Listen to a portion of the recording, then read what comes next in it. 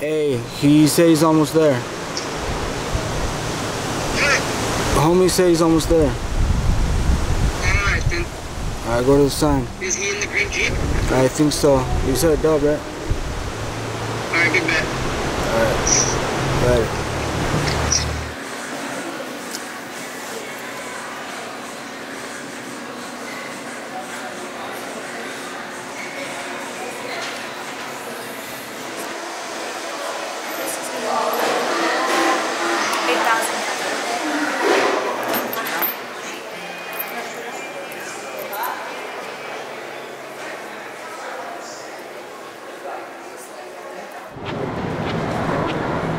When I was 15, it was like one of the only times I sold crack. Like I said before, I don't like to deal with it because the people are more fiends than even heroin. So I went to go sell someone a 30 at the Super Walmart.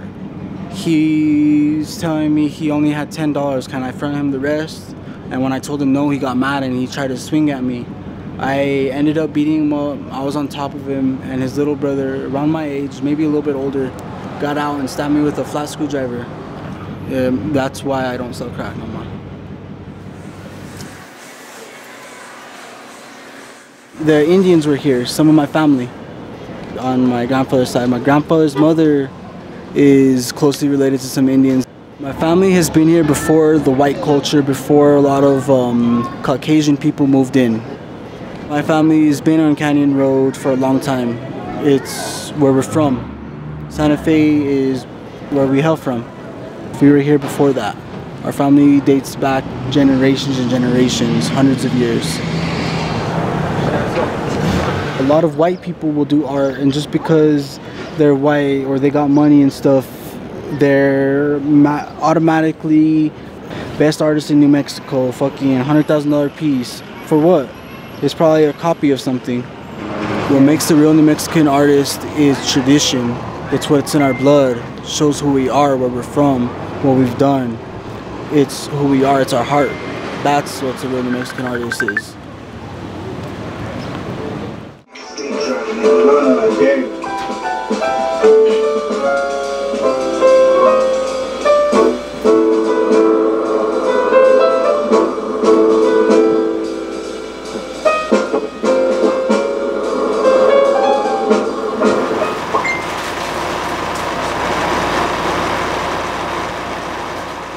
My uncle was a real New Mexico artist, born and raised in Santa Fe. This is our work, all done by hand. Let me send you my audio books. I know where you live, bro. Alright, but remember when you took the Uber? Yeah. That was a long time ago. Well, fucking, let me know then, brother. What's popping? I'll be soon. Alright, well, fucking call me. Do you have my number? No, send it to me. I don't like this Facebook shit. I know.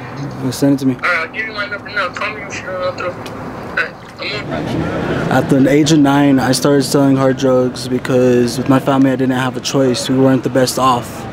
Sometimes we needed to eat. Sometimes we needed water, lights, shit like that. Because what my family had money was barely enough for clothes. We had to stick together because a lot of us were bad off. A lot of us got addicted. It's not what everyone looks at it as, like we're bad people, that we like to do shit like that. We like to rob, we like to steal, we like to kill, shit like that. We like getting highs. We're not taking care of ourselves, we're taking care of someone else.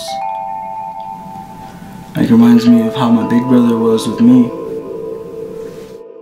When I was about 9 or 10, when I made my first sale, it kind of changed me because the person I made that sale to, he actually overdosed.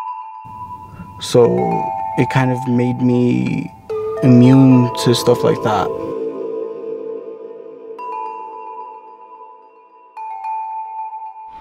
You were the bank.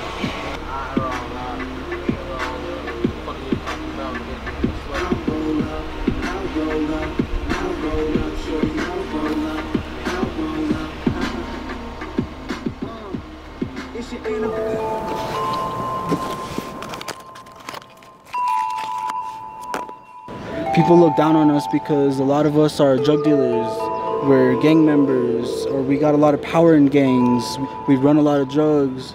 It's not our choice, it's who we are, it's what we had to do, it's how we survived.